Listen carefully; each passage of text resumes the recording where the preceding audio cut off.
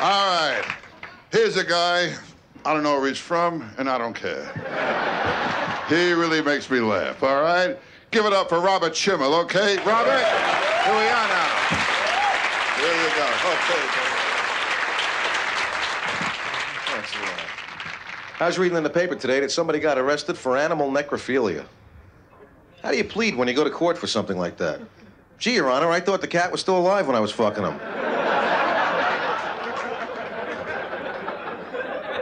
Nah, it's not really right to fuck your pets. I think it breaks their will or something, you know, and then they never listen to you again. Come here, boy, come here, come here. Oh, what do you want to fuck me again? Fuck the cat, leave me alone, okay? I don't want it. Yeah, if I just got a dog. I ain't fucking him, though. Dogs are great pets. They can be embarrassing. What do you say when your friends come to visit and your dog starts humping their leg? Well, if it's a pit bull, you say you better let him finish.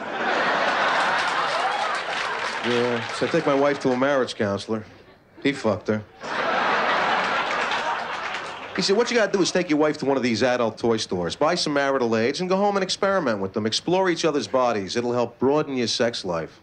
She came home with a vibrator that takes like 20 D-cell batteries. This isn't exploring, it's like offshore drilling. You can jumpstart your car with this thing. And it says in the box, just like the real thing. Yeah, every dick goes, You think all those years I thought my mom and dad are making margaritas in the bedroom.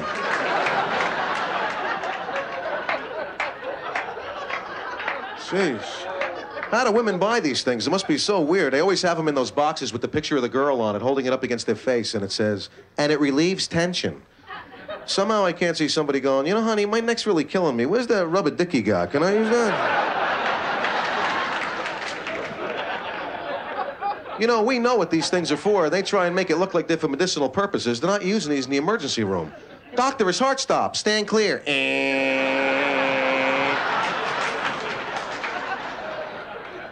They do sell a lot of weird things in these stores. They have this stuff called Mr. Big Cream. It says rub it on your dick and your dick gets bigger. Hey, great. Wouldn't your hands get bigger, too?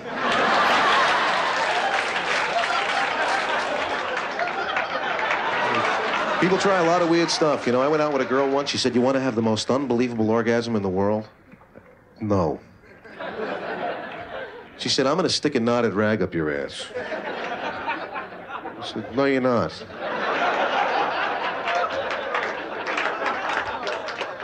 She said, no, look, I'm going to stick it up there, see? And just when you're ready to come, I'm going to yank it out, and it's going to be like the 4th of July. Well, I don't know about you guys, but when it comes to my ass, I don't like the word yank right off the bat.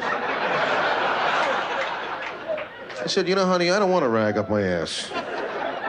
She said, how about a string of beads? I said, what are you, Monty Hall? This isn't Let's Make a Deal here. What do you mean? But I figure you only go around this crazy old world once, so what the fuck? Yeah, so I'm at the hospital getting the beads removed.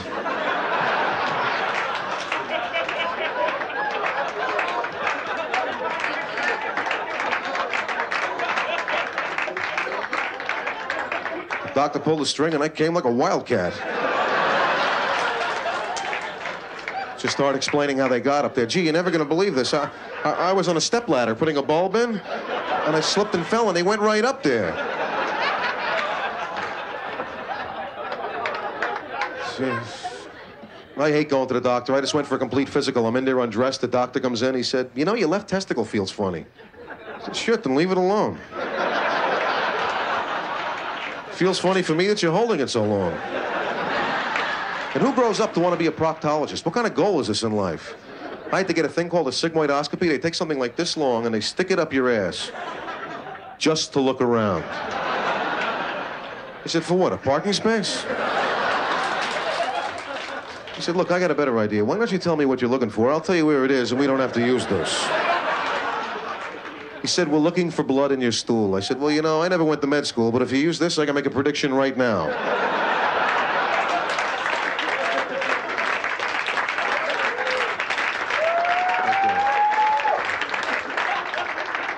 So the guy tells me to lay down. He starts feeding it in. He said, you might feel a little pressure. I said, yeah, on the roof of my mouth. Get it out.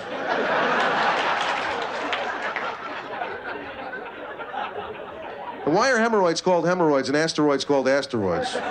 Wouldn't it make more sense if it was the other way around? But then if that was true, you wouldn't be a proctologist, you'd be an astronaut. Why do people say excuse me after they fart? Wouldn't it be better if they said look out before they did it? I had such an embarrassing thing. I had to go to the hospital. I thought I was having an appendicitis attack. I'm in the emergency room. The doctor comes in. He said, I'm going to push on your stomach. You tell me when it hurts the most. And he pushed on this one spot, and this gas came out, and the pain went away. And it cost $75 to fart in the emergency room. And the sick thing is you can put it on your Visa card and make monthly installments on it. Then you want to charge something at the store, and they go, sorry, that's been declined. You still owe $25 on it. Did you fart in the emergency room?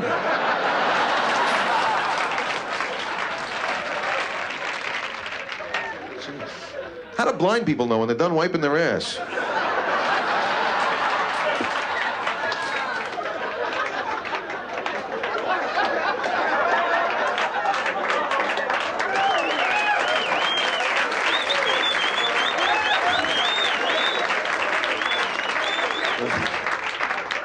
Honey, could you come here for a minute? I need you to proofread something for me.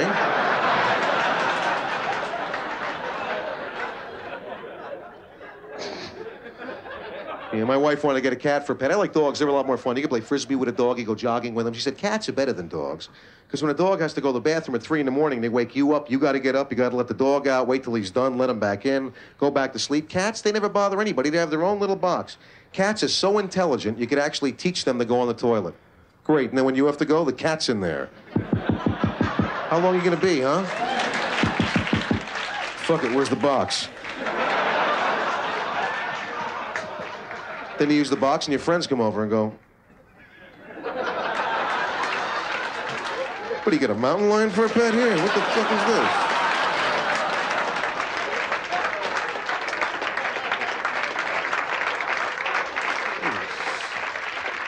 So I see these ads all over for phone sex all over the place. They have this dial-a-suck or whatever it is, you know, this phone sex. Whoever invented this deserves every penny they make. Anybody that can get you to pay them to let you jack off on the phone is a fucking genius. I can never do it because I'm afraid it's going to be like, okay, you got your dick out? Yeah. You jacking off? Yeah. Your mom wants to talk to you. Yeah. You guys have been a great crowd. Thank you very much. Good night. See you.